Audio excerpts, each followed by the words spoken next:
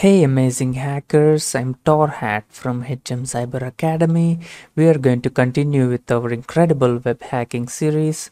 Here, you're going to learn hacking or you'll die trying. So let's get started. Now, we are solving Natas 6, okay? It is saying input something, okay? Input a secret and we don't know what this secret is. So let's submit it. It is saying wrong secret.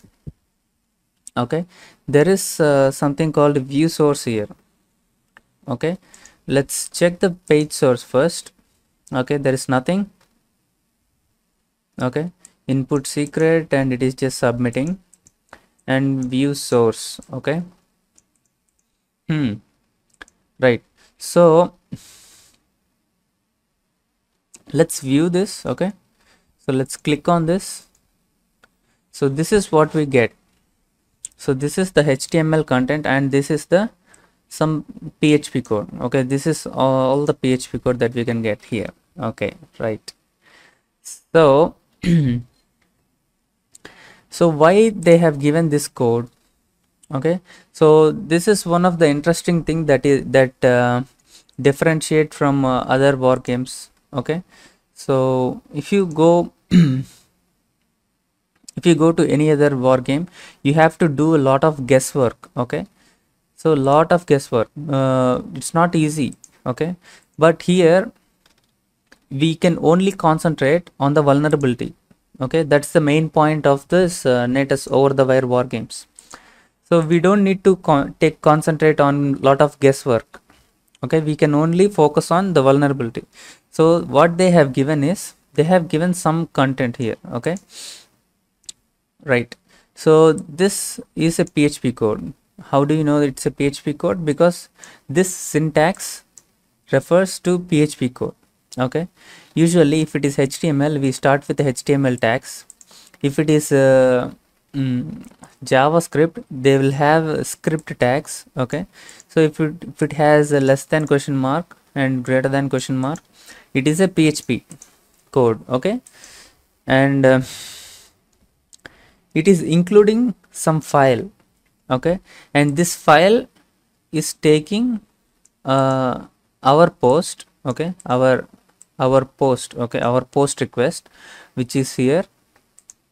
Okay, our post request is right here, this one. Okay, this is where we posted our ASDF, something ADSF. Okay, and this is what we are submitting. What do you call a parameter? Okay, this is the parameter that it is storing, and once it is submitted, it is taking this ADSF into this secret and it is comparing. Okay, in this post request there is a secret parameter. Okay, so it has to compare with the actual secret that it has. Okay, so where does it this secret, this is nowhere initialized, right? But here we have included a file. Okay, this file must be containing this secret. Okay, only then you can compare with what we have given. Okay, we have given a post request that has been submitted. Okay, and in this post request there is another parameter called secret.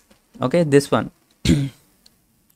So this secret contains some data and this data is to be compared with the secret that they have. Okay, that these people have. Okay, okay, once it matches, only then you have the password. Okay, if it doesn't exist, then you can just print wrong secret.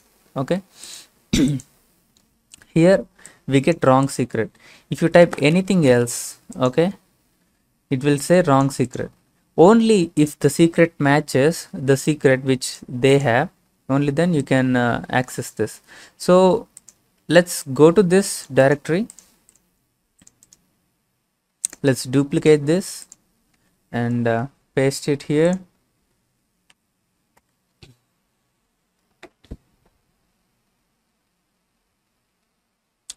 Yeah, they are saying it is forbidden. Okay, you do not have permission to access this resource.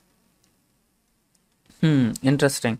They don't have a directory listing here. Okay, so we cannot list directories, but can we access the files? Okay, that's another question we need to ask ourselves. Can we access the file directly?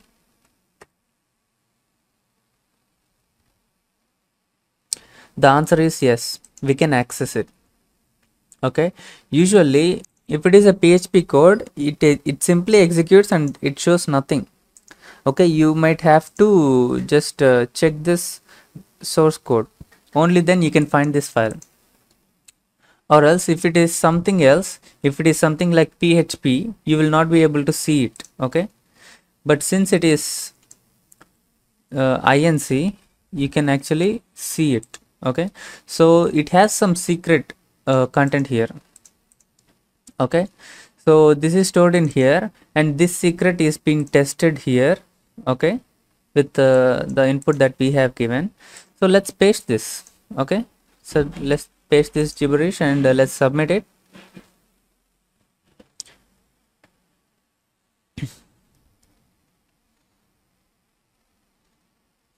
And here we got our password for Natas 7. Okay, all right, then the main takeaway here is that we cannot, sometimes we cannot access directories, but we can access the file directly. Okay, so that file might contain some juicy information. Okay, so this is not a guesswork here, they have directly given us.